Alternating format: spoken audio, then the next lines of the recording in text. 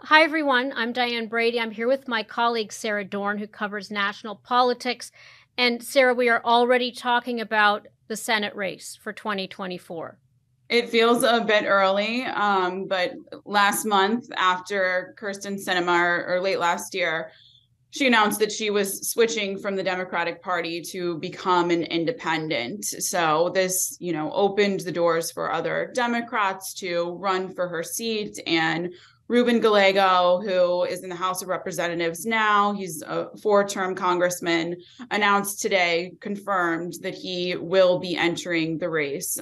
This is a big deal because Sinema's switch in itself was big news. Her and Senator Joe Manchin of West Virginia hold outsized power in the Senate.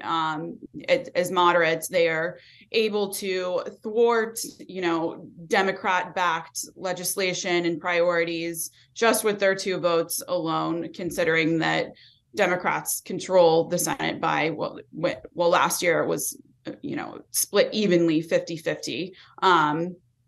Now it is 51-49 in Democratic control. But the Senate map, to my point, the Senate map in 2024 really threatens that slim majority. And Sinema's seat particularly is very vulnerable because if two Democrats, if a Democrat runs, Sinema runs, and a Republican runs in the general, then the Democratic vote could be split between Kyrsten Sinema and a Democratic candidate, allowing a Republican presumably to win. Right. One thing that I'm curious about is when one switches to be an independent, it almost seems like you're tossing away your chances. Is that too harsh an assessment?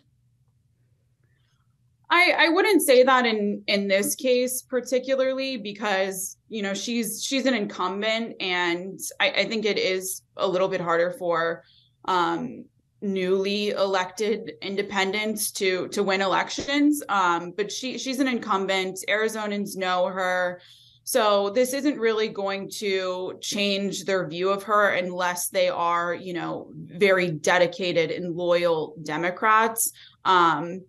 She's still caucusing with Democrats, so you can expect her to continue voting with them, except for in the few circumstances we saw last year where her and Manchin sort of defected from the party and killed key Democratic pieces of legislation priorities. We saw it with a voting access legislation and President Joe Biden's Build Back Better, Social Security package. They were the two votes that really prevented Democrats from getting those over the line.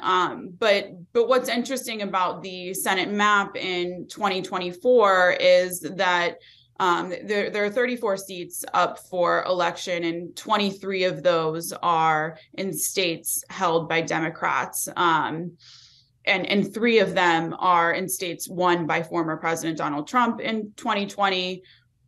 Compared to Republicans, they are not all of the 10 races where they are on the ballot in 2024 are in states that Trump won. So Democrats, are really at risk of losing their majority in 2024.